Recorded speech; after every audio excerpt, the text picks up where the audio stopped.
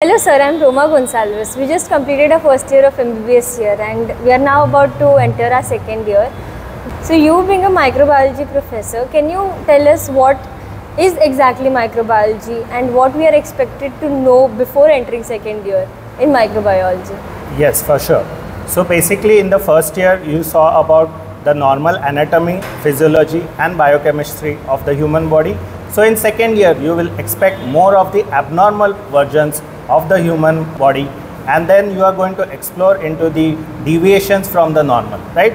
So for this reason, mainly you will have two subjects which will help you find out what is abnormal in that person, that is pathology and microbiology. And other subject which you will have in the second year will be pharmacology, which will help you to deal with this kind of abnormalities and how to manage them with pharmaceutical agents, right? So that is what second year is about. Now with regards to microbiology, it is more like a pathology of the infectious diseases. It was a subset of pathology in the past, and it mainly deals with how to approach a case of any infection, how to narrow down to a specific infection, and how to rule out the other infections. So whenever a physician sees a patient, he will examine the patient and come to what is known as a clinical diagnosis. So this clinical diagnosis in most of the cases is not a confirmatory one. So to confirm that diagnosis, the physician might need a radiological investigation or a laboratory investigation or a combination of both. So with regards to laboratory investigation of the infectious diseases, microbiology plays a very important role in determining the infectious positive organism of that particular infection. So in microbiology, you will have major four modalities which you need to concentrate on. First is the microscopy, in which a microscope like a light microscope can be used to determine which kind of organism is infecting the patient.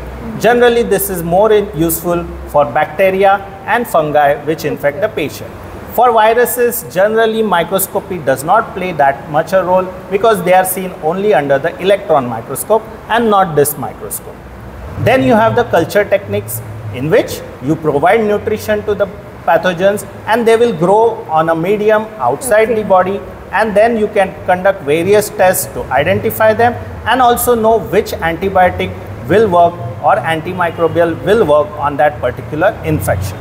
Then we have the serology, in which you will detect the antibodies against those organisms produced by the host after few days of getting the infection.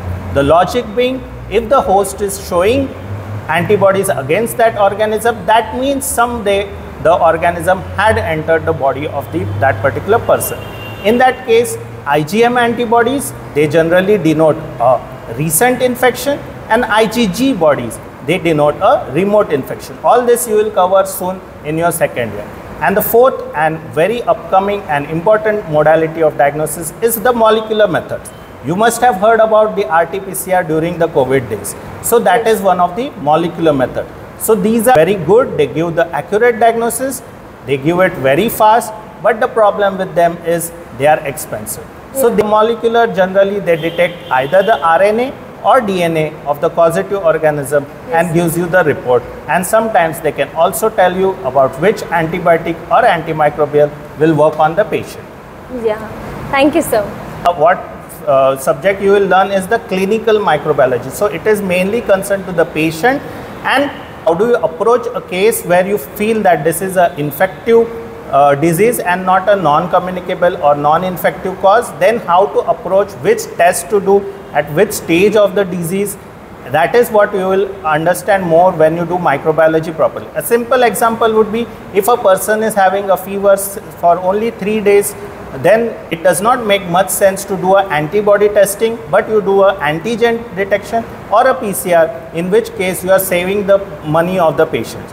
What we generally observe is students just randomly write RT-PCR, ELISA, culture, just generic answers. So that is not what microbiology is about. It is about what to actually do in this particular patient suffering from XYZ illness, showing symptoms, how to collect the sample properly, what are the precautions to be taken during collection of sample, and suppose if the report does come negative, what does that imply to the patient?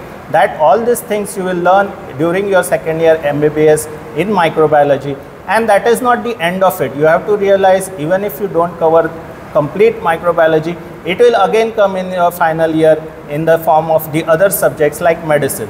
Malaria in the second year is not different from what you will learn malaria in the final year. So it is a combination of pathology, microbiology, and what treatment to give. Obviously your pharmacology will tell you. So that combination itself in detail becomes general medicine. So build up your base in your second year, do it sincerely, and start reading regularly. Just a few hours is okay. You don't need to read long hours, but you just make your best well, and then infectious disease in the final year will be very easy for you because your concepts are very good and strong during your second year. Sir, as you mentioned about reading, so this is a very common question, and anyone before beginning any academic year thinks about is books. So what books shall we be referring for microbiology? Yes, so generally we observe nowadays it's the technical age, so students are relying on PDFs and other online resources. So that is okay, but somewhere you have to read the standard textbooks.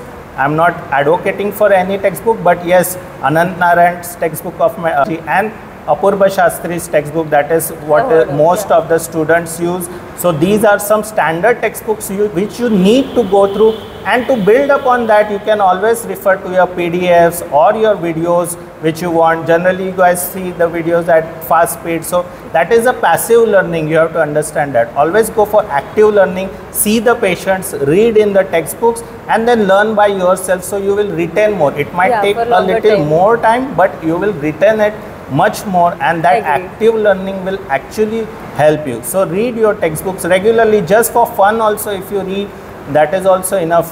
Whenever you have the schedule given, go and read that topic and go to the lecture or practical, because even if you don't understand it, when the teacher is teaching you, then it will strike you, अरे हाँ ये तो मैंने पढ़ा था and ये ऐसे होता है क्या, okay, now I understood better. So just be slightly more prepared, and then it is very easy. You don't need to worry about second year that much. Okay, sir. Then, sir, coming to the theories and practicals, what exactly happens in the theory classes and what happens in practical classes differently? Yes, so for microbiology, theory will be mainly about how the organism is, its structure, how it transmits, and mainly it will be focused on the organism per se, whereas in practicals it will be more practically oriented. It will be about how to arrive at the lab diagnosis of that particular infection, which stage of the disease, which test you want to do, how sensitive or specific that test is. And now as it is the CBME pattern, we are not focusing on the technical microbiology that much, but we are focusing on the clinical microbiology more. So if a particular test comes positive, what does it imply to the patient? If that particular organism is resistant to some, like let's say MDR-TB, what does it imply to the patient? And if that test comes negative, then what does it imply for the patient? And there is a very important aspect of microbiology which is very important these days, that is known as the hospital or healthcare associated infection control, which is very important in today's era. It stops transmission of many diseases as well as the multi-drug resistant organisms. So we put a lot of focus as to the student should learn about infection control and they are learning in their clinical postings, so that they don't touch here and there and spread the organisms themselves. Right. So thank you so much for enlightening us on this, and I'm sure the knowledge that you have imparted to me now will give benefit to all of us as a second year students. Yes, best of luck. Thank you, sir. Thank you.